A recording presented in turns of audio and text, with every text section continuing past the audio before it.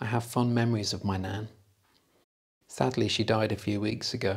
She had been suffering from vascular dementia which rapidly progressed. She was famous in my mind for her Jaffa cake trifles and mince pies.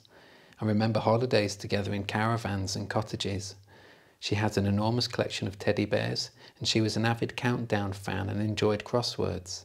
She had a sharp mind and a quick sense of humour, which made her dementia all the more ironic and sad. But most importantly, I remember her love for God and her love for us, her family. I'm grateful that I returned to the UK in time for my Nan to get to meet my daughter. Nonetheless, it was upsetting to see her confused. Dementia is a horrible disease for all concerned, and to think that she died during the lockdown, meaning that we weren't able to go and see her or attend the funeral. Deaths not related to the coronavirus are much increased at this moment in time, pointing to some of the difficulties that the lockdown is causing. The UK's mortality rate is at a 20-year high, and of course COVID-19 has now claimed the lives of more people in this country than any other in Europe, and more than the number killed during the Blitz. Over 250,000 lives have been lost worldwide as a result of this pandemic, and people are being forced to come face to face with the elephant in the room that we don't like to think or talk about: death. I remember the first time I saw a dead person. I was working in Good Hope Hospital as a ward host, preparing food and drinks for patients. I asked a gentleman what he wanted for breakfast, but when I returned with his sausages and toast, he had died. Now I'm sorry to say that I'm relieved that he passed away before he ate his breakfast rather than afterwards, otherwise my culinary confidence would have been shattered. But I was nonetheless shocked in that moment to be looking at a corpse with a blank stare, and I naturally questioned where he was and what happens after we die. This week on Netflix, the second series of a popular comedy drama was released. I'm not going to mention its name because I can't recommend anyone watch it, just as Donald couldn't recommend The Life of Brian. It's certainly not appropriate for children, and there are things in it which could offend. But as a pastoral worker, it's of interest because the premise of the story is about a man coming to terms with the death of his wife and is searching for peace, purpose and hope during his grief, so it's quite topical for this hour. The writer and main actor is a well-known atheist and therefore doesn't come from a position of faith, and his message is that we should make the most of life and try to be happy, because this is all there is, and when it's gone, it's gone. Now, as a Christian, I don't believe that this life is all there is, but I do agree that acknowledging rather than ignoring the finiteness of our lives helps us to make the most of them. Psalm 90 is the oldest of all the Psalms and was written by Moses. In it, he considers life's shortness. He says 1,000 years are as a day in God's sight that soon wither away like grass. He then claims an average lifespan is between 70 and 80 years, though of course not everyone lives to be that old, while others live to be much older. When I spoke on Job in January, I mentioned a 14-year-old girl who was critically ill with cancer. Sadly, she passed away the following week, despite her faith in Jesus.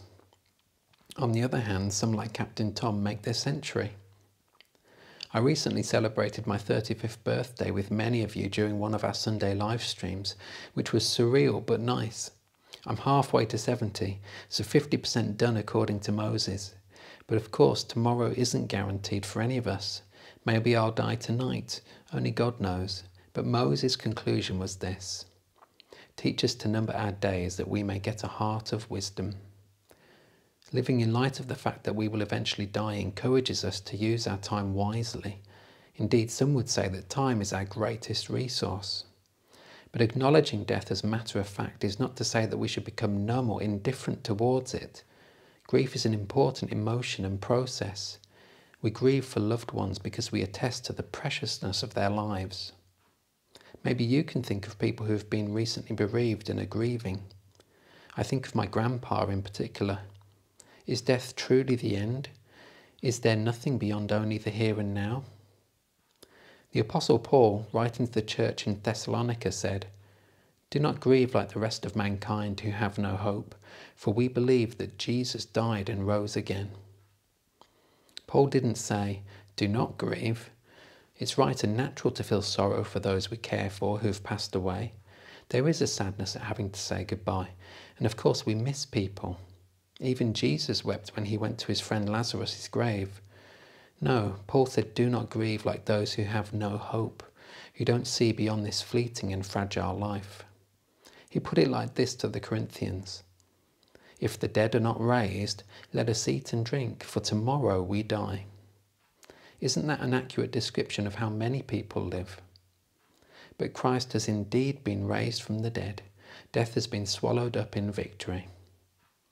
For us who believe that Jesus died and rose again, there is a hope that goes beyond the disappointment and heartbreak of this life. Though Jesus shed tears for Lazarus, he went on to raise him from the dead as a sign of his power, saying, I am the resurrection and the life. The one who believes in me will live even though they die, and whoever lives by believing in me will never die. Do you believe this? And that is Jesus' question to each one of us today.